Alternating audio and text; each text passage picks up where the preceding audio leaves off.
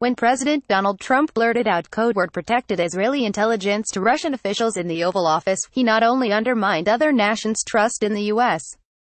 to keep secrets, the president may have further destabilized the already uneasy relationship between Israel and Iran, and by extension the entire Middle East. Vanity Fair published an essay on Wednesday by author and journalist Howard Blum detailing the chain of events inadvertently set off by Trump's loose lips. Blum dissected the now notorious May meeting in the Oval Office from a number of different angles, questioning whether the president revealed the information out of genuine incompetence, an overeager desire to impress his guests with his secret knowledge, or whether the president is genuinely acting in Russia's strategic interest. Whatever the motivation, Trump has soured, perhaps irrevocably, the relationship between U.S. intelligence services and Israel. "I get great intel," the president boasted on May 10 to Russian ambassador to the U.S. Sergei Kislyak and Russia's Foreign Minister Sergei Lavrov. "I have people brief me on great intel every day."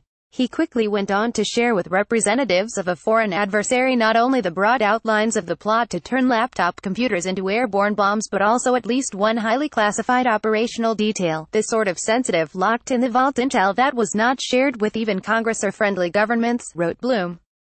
He continued, the president did not name the U.S. partner who had spearheaded the operation. Journalists, immediately all over the astonishing story, would soon out Israel. But, more problematic, President Trump cavalierly identified the specific city in ISIS-shelled territory where the threat had been detected. Now, Blum said, the president's reckless disclosure continues to wreak havoc. U.S. intelligence agencies no longer trust Trump not to leak strategic information to the Kremlin. Third country agencies, ally nations like the Five Eyes and Israel, no longer believe that their sensitive information is safe in U.S. hands. Israel is reportedly furious with Trump over the leak and battening down for possible hostilities with Russia's closest strategic ally in the region, Iran. "Trump betrayed us," said a senior Israeli military to Vanity Fair.